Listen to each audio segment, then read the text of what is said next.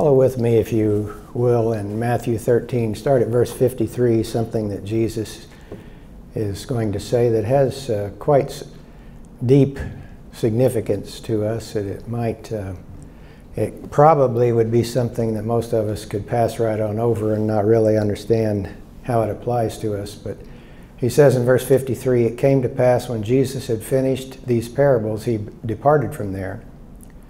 When he had come to his own country, he taught them in their synagogue, so that they were astonished. And they said, 'Where did this man get this wisdom and these mighty works? Is this not the carpenter's son? Is not his mother called Mary, and his brothers James, Joseph, Simon, and Judas? And his sisters, are they not all with us?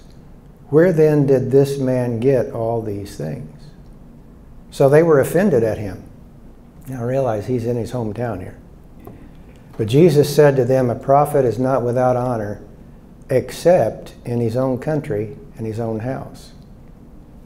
And he did not do many mighty works there because of their unbelief." Now this same thing will be repeated several times. Let me read a few. Mark chapter 6, verse 4. Jesus said to them, "A prophet is not without honor except in his own country, among his own relatives, and even in his own house." Now he could do no mighty work there, except that he laid his hands on a few sick people and healed them. And he marveled because of their unbelief. Then he went about the villages in a circuit teaching. Luke chapter 4, verse 24. He said, "Assuredly I say to you, no prophet is accepted in his own country." John chapter 1, verse 11. He came to his own, that would be Jesus.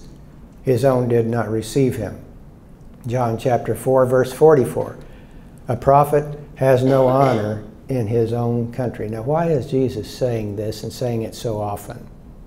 Well, firstly, because it's true. Now, the question then we would need to pose is, why is it true? Why is it true that Jesus is saying, and a prophet is a generic sense, anyone sent by God would fit into the criterion he's speaking of here?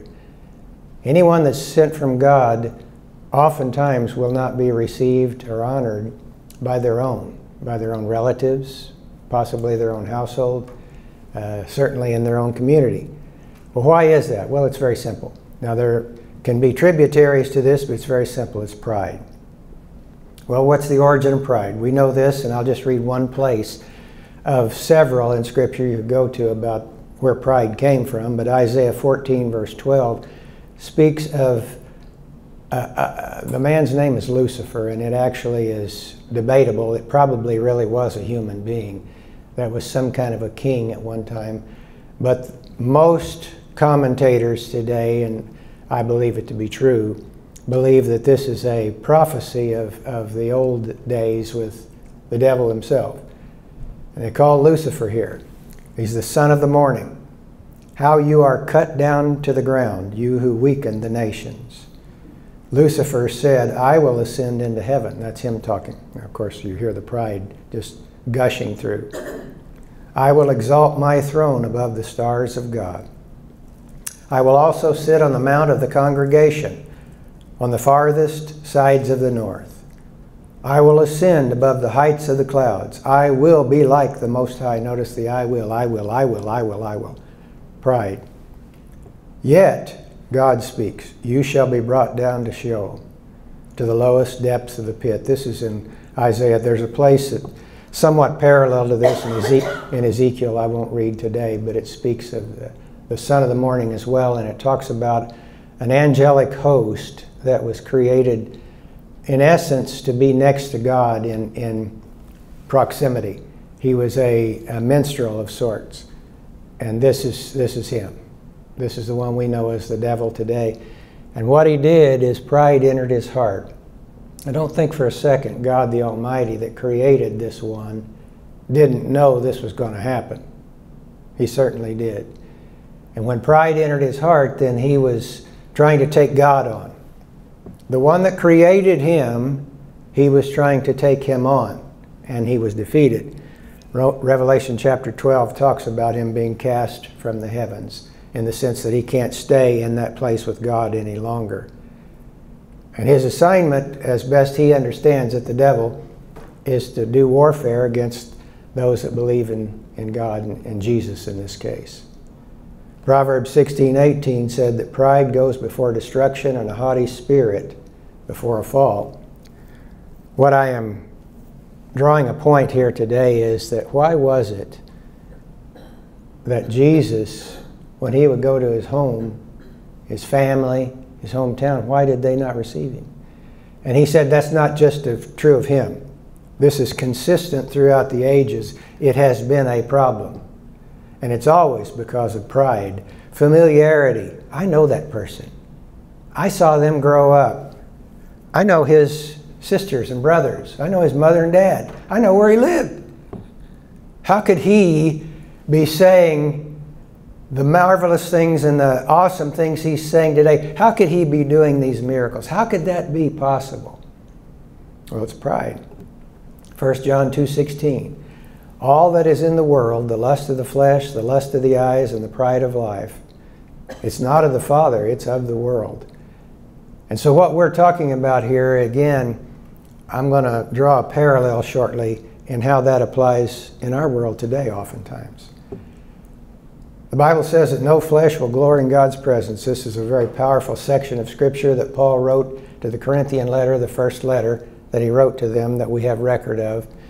And in this setting, his concern is, he wrote 2 letters to the Corinthian church that we have in Scripture. Some believe he wrote more than that, but we have 2 of them. And in both cases, he's describing to them that they have become very fleshly, very self-righteous, very immature. They're fussing and fighting. There's sin going on that nobody's dealing with. They don't know how to relate together when they come together to have communion. Some of them come drunk, some come hungry. They're disrespecting Christ and his body, which is a word I have spoken in the past to others. The disrespect comes from the incredible sacrifice that God made. This song we just heard, He's Crazy About Us. It was because of love that he died for us, and he sacrificed everything to save us. And then what Paul is writing this letter back to tell them is, you guys are disrespecting him for what he has done. Verse 18 of chapter 1, 1 Corinthians. For the message of the cross, it is foolishness to those who are perishing, and that would be true. But to us who are being saved, it's the power of God. For it is written, I will destroy the wisdom of the wise and bring to nothing the understanding of the prudent. Paul says, where is the wise? Where is the scribe? Where is the disputer of this age? Well, they're on the news. They're in Facebook. They're in social media. They're everywhere you look. The wise people, the experts, they call them.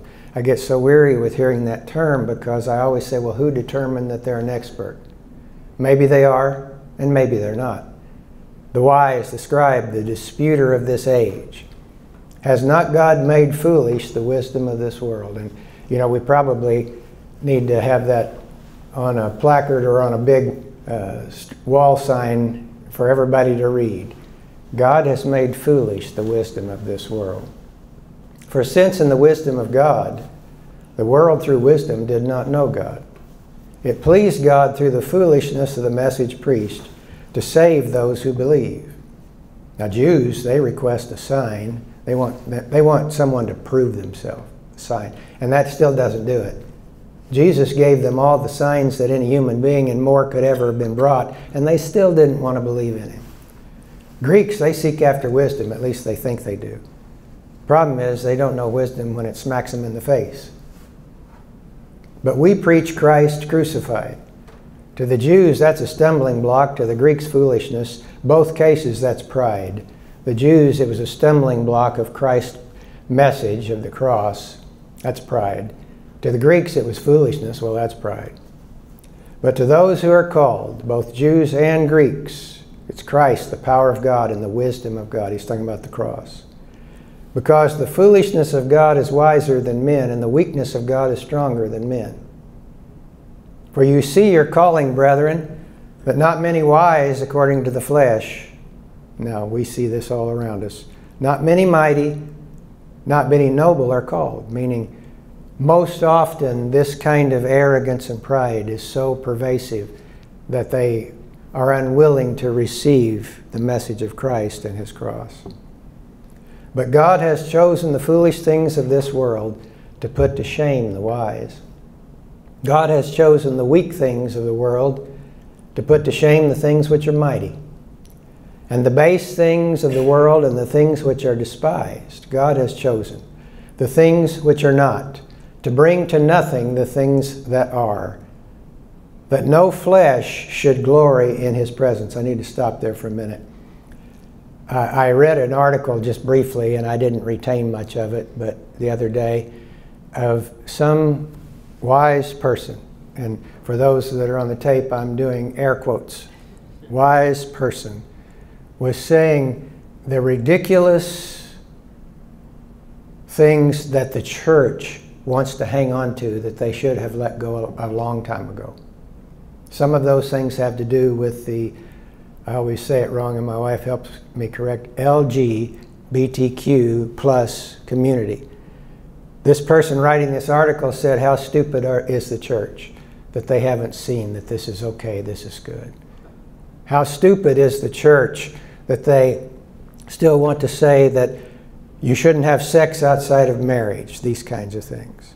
How stupid is the church that they would believe that God became a man, that God died on a cross. How stupid is the church to actually believe this? That's the wisdom of the world at its most arrogant high point, which is actually the most great low point. And Paul said all of that in a day when Paul wrote this. He had been educated by, some believe, Gamaliel was the most educated human being on the face of the earth at that time. Paul had actually been trained personally by him. Paul was a rising star in the Jewish world. If given enough time, he was going to be right up at the top of the Sanhedrin. No question about that.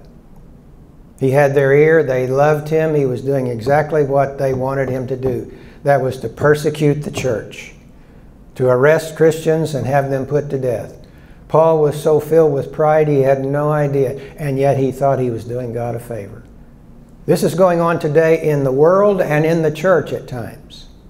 There are people in the church at times that are doing this same thing.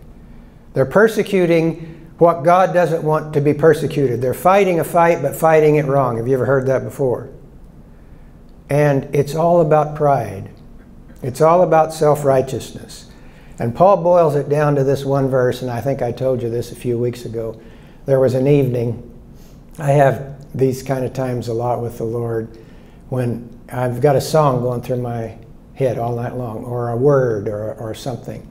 I told my wife, I woke up this morning, I told her I had a dream last night that I was standing to lead worship somewhere, and I couldn't read the screen, and the song that we were singing is one of the most difficult songs, and it's a real song, a hymn that we have sung before in other settings, that has all these different words, and I don't have it fully memorized. You know, Amazing Grace, I've got that pretty much memorized.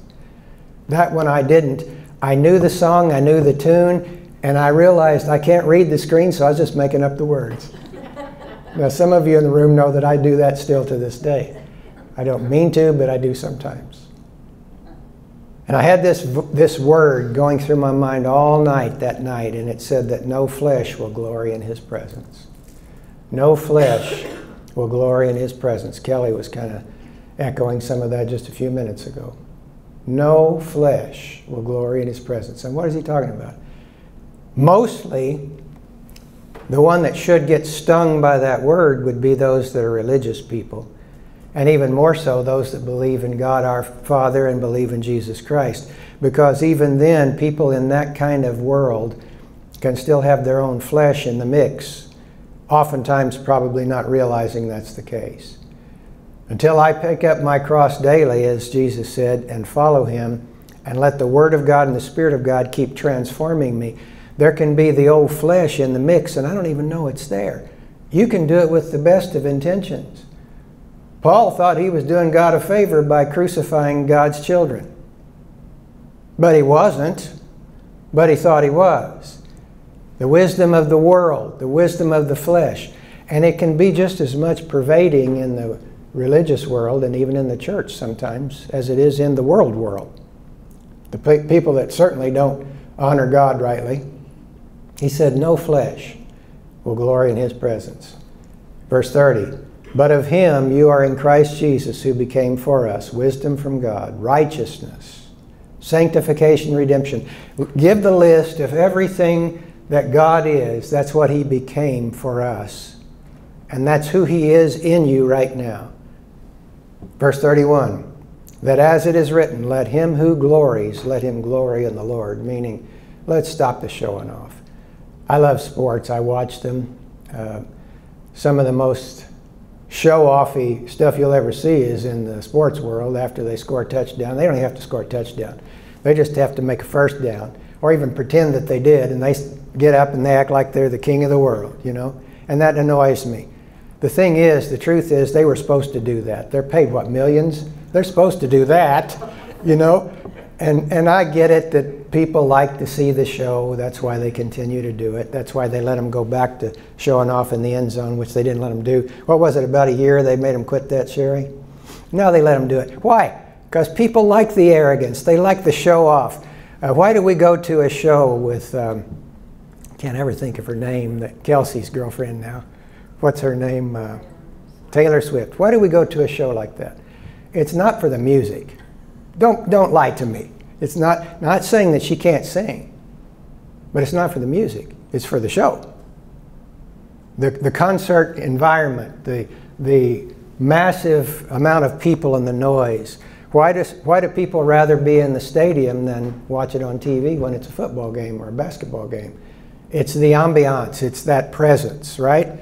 Now, I'm not saying that's all wrong, but the scripture is very clear. There's only one place that I'll ever have glory, and that's in Christ. Christ in you, the hope of glory. And why do we want the glory? Well, that's the value. That's the worth. We need it. Certainly, we were created by God in his image to have glory, to have value, to have worth. But you will not, I will not have that as I allow my human flesh to get in the way. The glory that I will have is the glory of Christ. I can't be more exalted than when I'm exalting Jesus. That's when I am exalted.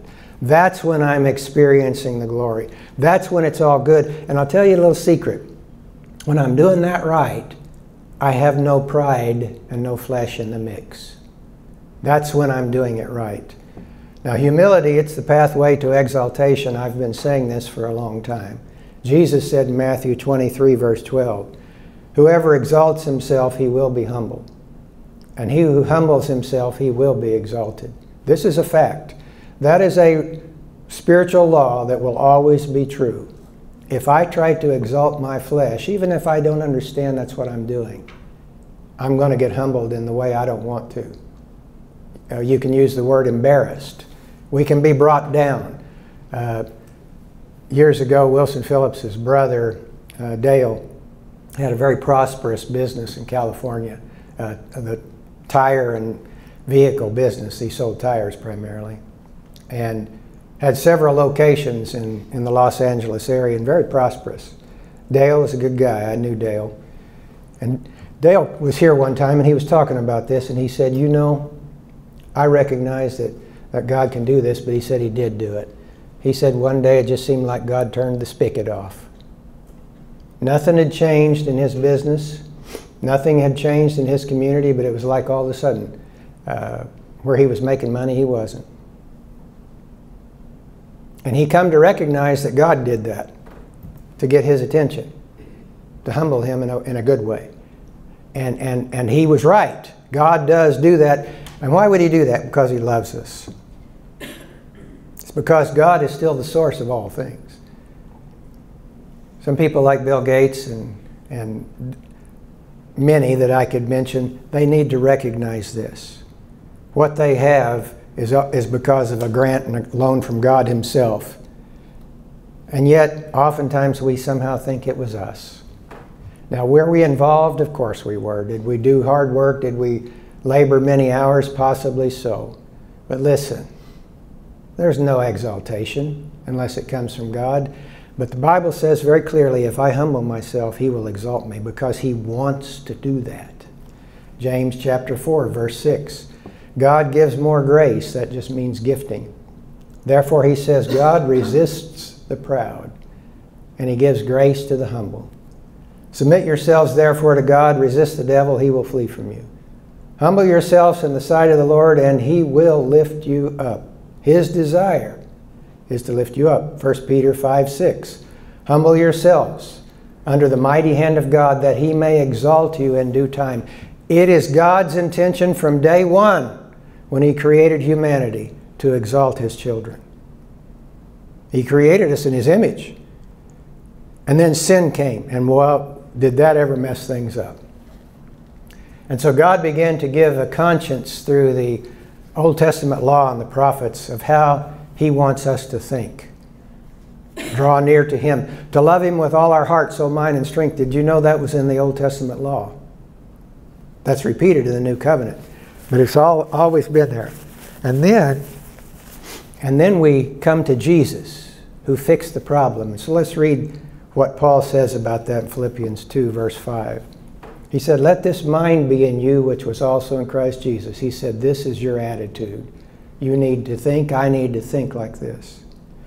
Who being in the form of God did not consider it to be robbery to be equal with God. Well, he was God.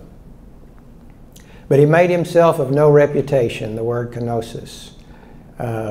He emptied himself, taking the form of a bondservant, coming in the likeness of men, being found in appearance as a man, he humbled himself. This is our Lord, our pattern. This is our pattern. He humbled himself, and then he became obedient to the point of death, meaning he gave it all, even the death of the cross. And therefore God also has highly exalted him. See the pathway?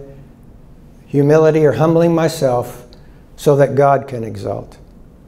And he's given him a name which is above every name, that the name of Jesus every knee should bow, those in heaven, those under earth, those under the earth, those on the earth and those under the earth, that every tongue should confess that Jesus Christ is Lord, to the glory of God our Father. Now we're talking about something that Jesus said. He said he went back to his hometown, even to his own family, and they didn't receive him. They didn't honor him. Well, it's very simple. It's pride. They knew him. Why is it that at times I can hear somebody else say it that I don't know, that came from another place, and it grabs me? And I might hear somebody right next to me say it, and I don't even hear them. Partly that's because of familiarity we get into. Sometimes it's because we may have seen their own shortcomings along the way. Now, Jesus had none. Jesus was a human being, a child that grew up to be an adult. He didn't ever sin. But even then, you know how it is. People can get offended at us even when we don't do anything wrong. But I can look at my wife and say, well, I've seen some imperfections along the way. They're not that many, but a few. She can do the same with me. And we can use that as an excuse to not hear when God is speaking. But we need to humble ourselves to hear from the one that God sends. Matthew chapter 10, verse 40, Jesus says it this way: he who receives you receives me. He who receives me receives him who sent me. This receiving is what we're talking about. When he went back to his homeland, they didn't receive him. They didn't receive honor there. They didn't receive the calling of God upon his life. And he who receives a prophet in the name of a prophet, he shall receive a prophet's reward. He who receives a righteous man in the name of a righteous man, he will receive a righteous man's reward. Now here's the negative side to this. Matthew 23, verse 34. Jesus said, therefore indeed I send you prophets. He's talking to the Jewish religious people, by the way. I send you prophets, wise men, scribes. Some of them you will kill and crucify. Some of them you will scourge in your synagogues, and you will persecute from city to city. Now this is repeated numerous times in the Gospels. It wasn't just Jesus that wasn't being heard. There was a tendency for all that God would send. Well, why is that? Well, pride. self-righteousness, the devil working through people to blind them at times to what's really going on. In Acts chapter 7, verse 51, these are the Jewish people that are causing such great havoc to Peter and Paul and John. He says, "You stiff-necked and uncircumcised in heart and ears." Those are pretty strong words. He's talking to religious people, the Jewish religious people. He said, "You always resist the Holy Spirit. As your fathers did, so do you. Which of the prophets did your fathers not persecute? And they killed those who foretold the coming of the Just One, of whom you now have become the betrayers and the murderers." He's speaking to those that were there when Jesus was killed. Now that's the negative side. That does not have to be true of us, but oftentimes through history and scripturally said it has been. But God does choose to speak to us through His people. John chapter 8, verse 47. "He who is of God hears God's words," Jesus said. "Therefore you do not hear because you're not of God." Well, that's kind of the simple way of putting it. We either hear the truth when it comes or we do not. The problem is oftentimes through the vessel that it comes. You know, a lot of people say, "Well, I want God just to talk to me direct." Well, He does. He does do that. But He also does another thing that is a little more of a problem oftentimes in the church, and that's also He talks through His people. 1 John 4:6, John says it this way. He said, "We are of God. He who knows God hears us. He who is not of God does not hear us. By this we know the spirit of truth, the spirit of error." Now you'd say, "Well, John was an apostle." Okay, I'll give him that. Well, it's a bigger deal than that. Because Jesus said, "Anyone that I send, if they are received, they'll receive that reward." Anyone that I send. 1 Corinthians 12, verse 7. "The manifestation of the Spirit is given to each one for the profit of all." Now, Paul is talking about in the church now. Us. Us. "The manifestation of the Spirit is given to each one for the profit of all. For to one is given the word of wisdom through the Spirit, to another the word of knowledge through the same Spirit, to another faith by the same Spirit, to another gifts of healing by the same Spirit, to another the working of miracles, to another prophecy, to another discerning of spirits, to another different kinds of tongues, or the interpretation of tongues." What is he saying? He's saying when you come together with brothers and sisters, whether it's in the church setting or just out there where we live, there will be times the Holy Spirit is going to give Sarah something to share with Sherry. This is God's doing. Why would He do it like that? Some would say, "Well, I just want Him to tell me." Well, He does do that kind of thing. But pride and arrogance can keep us from getting a good thing. Did you know that? Did you know my self-righteous pride and arrogance can disqualify me from all kinds of good? It certainly will, according to Scripture. God will have to humble me. And the problem is, we may say, "Well, I don't want to hear it from that person. I like them, I don't like them, don't know them, whatever." But what if God has chosen that He's going to speak to us through that person? Paul goes on to say, verse 11, "But one and the same Spirit works all these things, distributing to each one." Notice that each one. He's talking about all of us now, not just pastors and leaders. "Each one individually as He wills." 1 Corinthians 14:26. Paul said, "Well, how is it then, brethren, whenever you come together?" Well, what's he talking about? The church. When we come together. "Each of you," notice that, each of you, "has a psalm, has a teaching, has a tongue, has a revelation, has an interpretation. Let all things be done for edification." What is Paul saying? He's saying God has this uncanny way of humbling us. Because the truth is, many times, if not most of the time, Christian people would prefer to not hear it from someone else. They'd prefer to hear it direct from God, and sometimes we don't even do that. Because Paul said we resist the Holy Spirit. We do this all the time.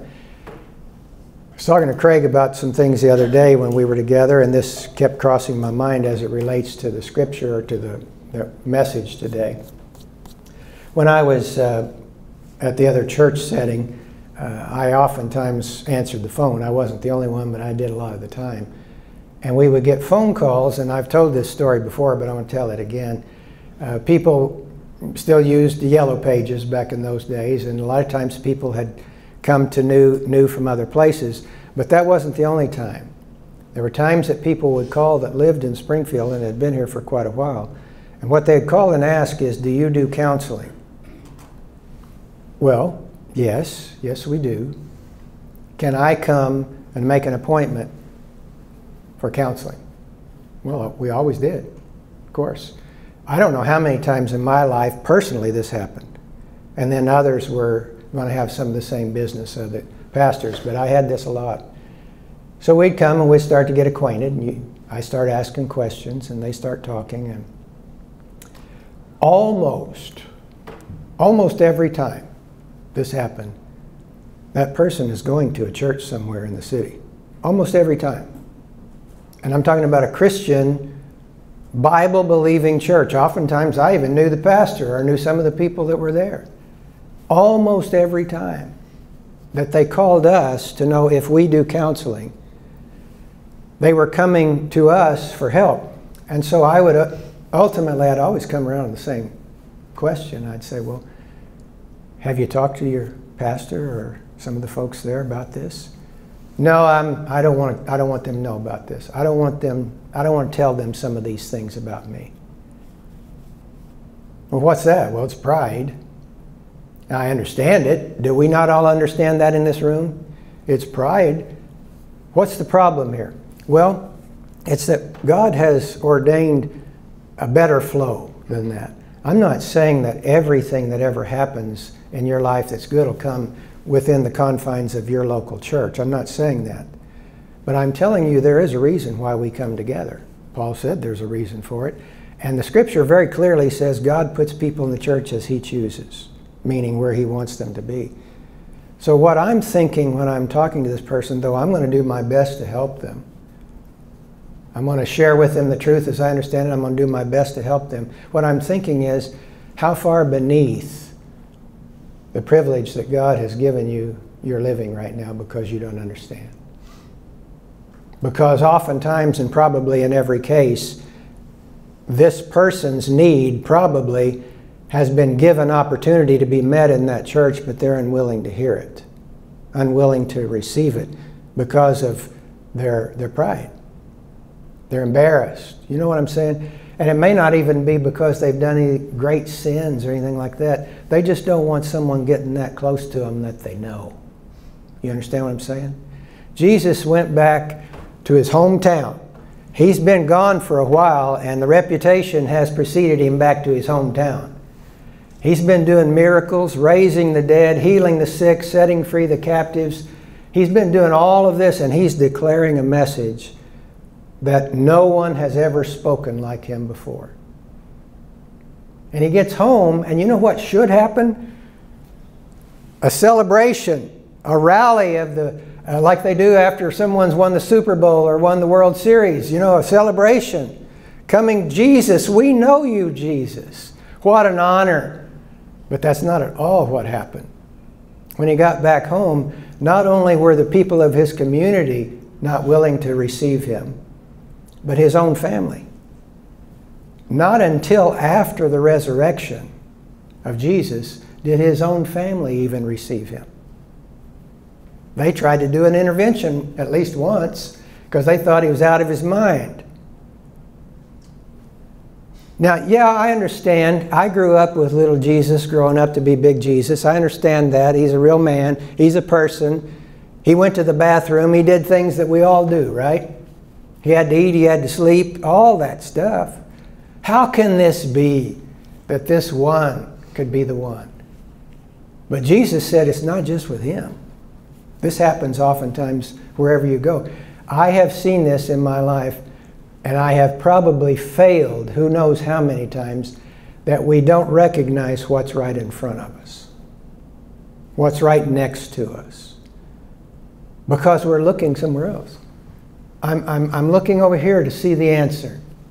I'm wanting it to be over here. And what if God put the answer right here? What if it's through someone we know? someone we care about. Not saying that you dislike them, although it can be that too. Say, I don't like that person. They can't talk to me. Well, what if God makes them to come and talk to you? What if that's the case? Well, that's going to be a test, isn't it? And the reason that this really struck me, for weeks now, I've been looking at this message and thinking about it, thinking how troubled I am at times for God's children. I'm not saying they're not going to go to heaven. I have a message for you next week, if God allows me to bring it. I said a few weeks ago that I brought to you a message that's the most important message I've ever spoken. Well, this will be number 2. Okay? What I'm sharing today is a big deal, if we hear it. Big deal if I hear it. I have heard stories about people in business, just out in the world, that someone was coming to them to offer opportunity to them, and they didn't receive it because they didn't think that person had anything worth offering, let's say, or didn't like them, or that they were so set on something else or some other person. It's got to be this person to speak rather than this one, and have missed it, missed opportunities, not just in the flesh world. Let's talk about in the spiritual, eternal world. Let's talk about that one, where God has a great desire to exalt His children. Listen, it's His idea. I don't have to twist His arm for Him to want to exalt me, His Son. But there is a path that takes me there, and that's a path of humility. Well, we have to let God even define when that's happening, because I've heard people that are Christian people say that they're humble, and I'm stepping back and looking at it, and I'm not so sure. I mean, seriously, I'm not so sure. Now, they're saying they are, but maybe they don't see. They probably don't. Deception, pride. The Bible's very clear that pride can deceive us. It does do that. Well, how do I keep that from happening? Well, I do what Jesus said. I'll take up my cross every day and I'll follow Him. Well, how do I do that? Well, I meditate in the Word. And I am intimate with the person of the Holy Spirit, but there's more than that. I'm also intimate here with His people. And I have to say, God, I can't tell you who to send my way. That's your business. I just pray you give me the grace to see it, to recognize when they've come, when they're speaking, when they have something to offer. I love this story. I'll tell it. It doesn't sound so deep spiritual, but to me it was. My lovely wife has always worn contacts in the years I've known her, and she had a terrible problem in the earlier days of losing them. Not so much in these latter years. But when we were dating, just all the time, she was losing contact in the most awful times, most awful places. And well, the problem is contacts are expensive. She wore hard contacts, and they're expensive. So there was always a great need to find those contacts when she would touch her eye for some reason and boing, and they'd pop out. And they could end up in places you can't believe. One night I'm getting off my story, but let me tell it. We weren't married yet, Christy and I, and I'd gone to Neosho to pick her up, and we were going to go down to Blue Eye and meet my grandparents for the first time. Mom and Dad are down there, and Kelly, I'm sure, was there, and probably Johnny. And so I'm going through and cutting through and going through Cassville and so forth, and about 2/3 the way through, we got into one of the worst rainstorms I've ever been in my life, driving. I mean, it was hairy. And it was dark, and I'm driving my Vega, and I'm driving along, and I'm telling you what, those old roads that do this, they're curvy and up and down, are not oftentimes painted well with middle paint and outside paint. I was having a terrible time staying on the road because there wasn't one place that it was staying in a straight line, and the rain was so hard I could barely see the front end of the car. And my wife lost the contact. And so she's reaching all around to find it.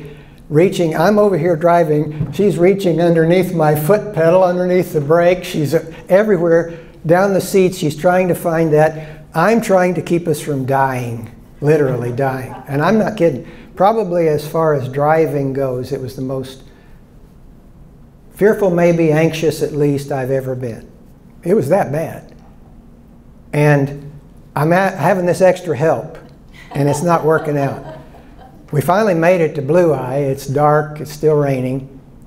They have all gone into the storm cellar because my grandma is just deathly afraid of storms. And they did have a couple of tornadoes that tore down their barns and things. Sound familiar, Gloria? But anyway, we get there, and the storm cellar is outside of the house and about 30 or 40 feet over, and they built that down in there. And we pull in, and one of them yells and says, "You need to come with us, they're down in the cellar." So we get out of the car. She can't see because she's only got the one. So she jumps on my back, and I carry her through water probably a foot deep. I'm not kidding. To the storm cellar, we go down, and that's where we first met. So we haven't found the contact yet. So we come out the next morning, and you know how it is. It's a bright, sunny day, beautiful day. We get to looking, and she did a lot of things, and then what she did is she lifted up the floor mat on my side, the driver's side, and it was underneath the floor mat. Now some would say, how did that happen? Well, it did. Another story about the Holy Spirit using people was with Sherry and Liz. Here a few years ago in the house we're living in currently, Christy lost the contact again, and we looked and looked and looked and looked and looked and looked and looked. And Sherry and Liz have this uncanny thing, spiritual gift of finding stuff. So did you call them, Christy, or how did that happen that they came over? I just mentioned that I was going to have to order a new one. Okay, so they came over, anointed by the Lord, came over. You only been there about, what, 5 minutes? And Sherry found it. Now, here's my question. If we had said, well, Sherry, you don't need to come, then probably we'd been buying a new contact, right? Because I'm not sure we were going to find it. That's a very simplistic story of something that can be a bigger deal than that. I have watched this. It wasn't just the people that would call me on the phone that didn't go to our church that wanted to know if we'd counsel. It was sometimes people within our church that they also wouldn't reach out, not just to pastors, although that's a place to start. God may want you just to reach out to a brother or a sister. But pride, I don't want to do that. I don't want to let them know that I'm not perfect or I'm not strong or whatever it is that we're dealing with. And believe me, I'm a human being. I came out of the womb like all of you. I understand why people do this kind of thing. But what is this? It's going back to what Jesus was talking about. He said, we have, and he didn't use the word pride, but this pride gets in our way so often. Now what I'm talking about today can fit to every one of us in this room, probably has who knows how many times, and probably there will be opportunity for it to happen again. And that is that I need to say, God, I want to hear from you. I've heard people say, don't ask God for what you're not willing to receive. Because if you say, God, I want you to talk to me, and he sends it in a way you're not wanting, then we can miss it. Have I missed it through the years? I'm confident I have. Then I come back to the mercy and the goodness of God, and I believe that God loves me. So I believe he wants to show me. There have been times in my life when people have come to me and told me things, and I didn't receive it at first. I can tell you that since I've been a Christian. And then at some point later on, the Lord said, that was me. That was me talking. So what Jesus said there wasn't just about him. In fact, he didn't say it was. He said a prophet tends to not almost ever have honor in his hometown with his own people. That should not be. If God gives me the grace to bring the message next week that I have every intention to bring, I'm going to share with you some things that I really think are so right, so powerful, so good, and it's so present. So present. I had a person call me a few years ago, and they said, I've got this problem, and they told me what it was. I had been with them as a pastor for years. I was not currently their pastor. And they're telling me the problem on the phone, and I'm listening and I'm hearing, and I said, well, I cannot tell you what to do here. And this person got angry with me or frustrated, and they said, well, I know this pastor over here. If I go to him, he'll tell me what to do. And I wanted to say, well, why didn't you do that? I didn't say that, but I'm thinking, why did you call me if you don't want to hear what I got to say? Now, it's not just about me, hear this, folks, but I had that happen so many times through the years. I'd have someone come and talk to me, and I'd give my best wisdom, whatever that was. And I'd found out later that they'd gone to 2 or 3 other pastors and leaders because they weren't really thrilled with what I told them. Seriously, that kind of thing happened. Well, again, I'm a human being. I understand how this is. You go to the one they talk about in parenting. Husband and wife need to have a unified front with children because they'll try to work one parent against the other. It happens all the time, right? Well, a good parent, good parents will recognize the tendency for a child to do that. Some are better at it than others, but to not let that be. Well, why? Because it's teaching me a deeper thing. It's teaching me how to humble myself. One of the things I'm concerned for in children that are growing up is that they never get opportunity to learn how to submit to authority. Sometimes parents get in the way. Sometimes schools get in the way. Sometimes government gets in the way. They're not learning how to submit to authority. I like better the stories of these multi-billionaires now that they don't just give it all to their kids. They make them learn. They make them work. They make them start off down low and work their way up. That's the good way to go. You know, humble yourself. Let God exalt you when the time is right. So Jesus said, you know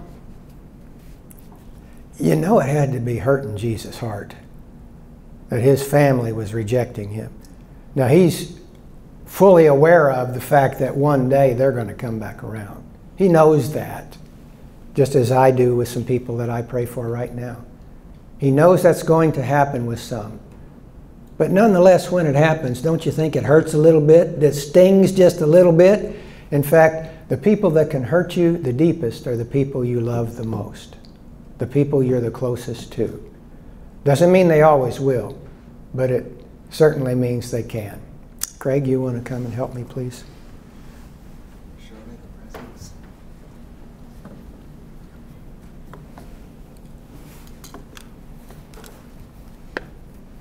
Father, I thank you that you've given me everything I'll ever need, and you will continue to do that. You'll do it sometimes in ways that are just very clear and obvious to me. And other times you'll meet my need in ways I never saw coming. In many cases it will be through another person that I never even considered could be a person that could help me. But it's just kind of your way. You love us enough to humble us so that you can exalt us. You want so desperately to bless us, to meet our needs, to give us what our hearts are truly crying for. And Lord, so often we're chasing in the wrong direction, the wrong way, but you still love us. And I thank you, Lord, today that you have brought me and brought us this far. Your promise is that you'll go before us and make the way. You'll be our rear guard. You'll never leave us. You'll never forsake us. But Lord God, you want to bless. You want to exalt your kids. Lord, give us grace to humble our hearts. Give us grace that where we may not be doing that you'll show us. Because we want to do that. We want to humble ourselves. We want to bless you. We want to exalt you. And Lord, I know this, that when Jesus is exalted through my life, that's when I'm truly exalted. Thank you, Lord. For surely the presence of our Lord is in this place. I can feel His mighty power and His grace,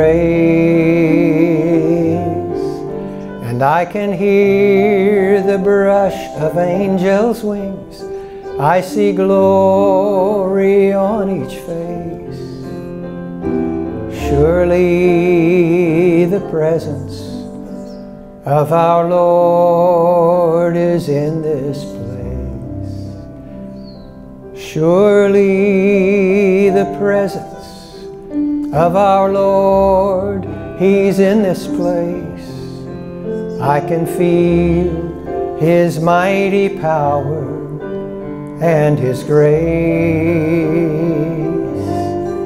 And I can hear the brush of angels' wings.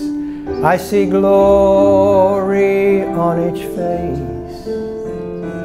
Surely the presence of my Lord, He's in this